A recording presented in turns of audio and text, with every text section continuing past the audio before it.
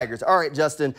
Our game of the week tonight was supposed to be Fernandina Beach taking on Yulee. It's been moved to Monday, but this one was all over the place. It was on for Monday, it was off for Monday, it's back on for Monday, and we're still going to stream the game on news4jax.com. Yeah, I'm kind of glad it worked out that way because I got the chance to go out and see the Columbia game, and I still get to watch and call that Fernandina Beach Yulee game. Still one of the best rivalries in Nassau County, and West Nassau having a good year too. They have claim to the county championship, but I like the West Nassau and Yulee game. Great matchup. So that game going to be on Monday night at Fernandina Beach now, right? At Fernandina Beach. It was at Yulee, then moved, and then now back to Fernandina Beach. So glad to see that one happening. So it's going to be at Fernandina Beach. We're going to stream the whole game live on Monday night at 6 p.m. over on news4jax.com, News4Jax Plus app. Justin Barney going to be on the call for that game. And then we're going to have the highlights during our Monday night edition of Varsity 4 football. Our second Monday night football Varsity 4, so I like it. I like it. How many years do you get a chance to do that? Not very often where we have multiple Monday night editions, but you know what? If it works, it works. We all love Monday night football. Love Monday night football. Love high school football. That's my thing, and to be able to have 2 nights of high school football in 1 week, I love it. All right. Can't get enough.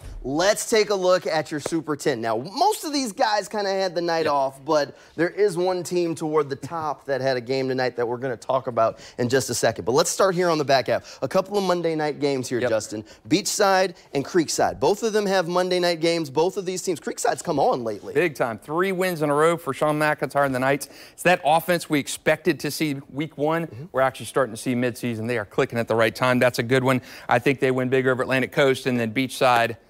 I said last week. You made a promise, and you broke the promise, Justin. You broke the promise. I got kind of tripped up in the fact that Ponte Vedra had already beaten Beachside, so my apologies to the Barracudas.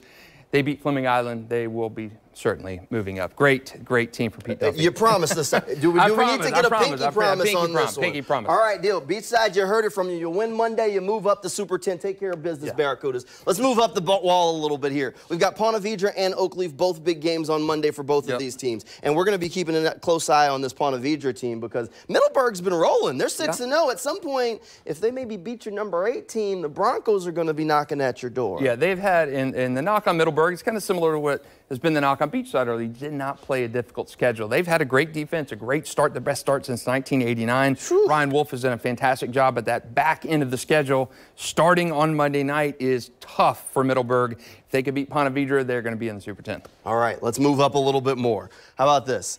Bowles already played this week. Big win at number 5 there. Took down Jackson, blanked them. And then number 6, though, that game got postponed a little bit farther down, which we were actually looking to keep an eye on that Mandarin-Fletcher game. Yeah, and Mandarin actually did play this past week, played First Coast in a makeup of a district game. So they actually did get a game in this past week, but they got their game this week moved to October 18th. All right, let's slide up. We got to talk about a game from tonight, Justin. Number 3, Bradford. That number 3 spot might be up for grabs. Tough loss to Newberry, 21-7. Maybe not the expectation for the Tornadoes, but I mean Newberry's pretty good. But that's a tough loss. And apologies to Newberry. I picked Bradford to win this game. So you gave them bulletin board material. Away, 30-8. I picked a Bradford win. And it was all Newberry. They win the district championship. I said last week on the Super 10, Bradford's marching towards 10-0. 9-1. Still a great season for Bradford, but Newberry was just fantastic. Loaded defensive front. Bradford kind of paid the price. Bradford, defensive-minded team, and they ran into another Bradford-type team tonight. Loaded with college prospects is that Newberry Panthers team, so great one for Newberry and the Panthers down there. All right, sliding up a little bit to the last 2 teams in your Super 10. Number 1, number 2. Nice is going to be on Monday. Another game we're going to be keeping a close eye on. Bartram Trail, still a good program in the area. The Panthers have really been rolling, maybe the surprise of the season so far, but that's a challenge. That's a big challenge. That Bartram has really kind of held court in that series for a long time. Maybe the shoe is on the other foot this year. I think that is going to be a close game. I know people online don't agree with me there, but I do think that is going to be a close game. Bartram has really run roughshod over Nice the last few years, and Nice has not won the series in quite some time. And then I was so disappointed this game.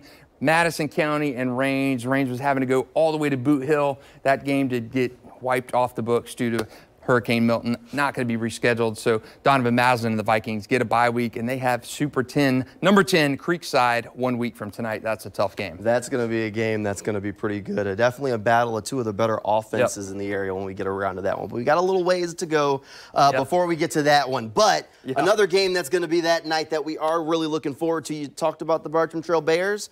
They're our next game of the week for next Friday. Here's the matchup that we're looking at.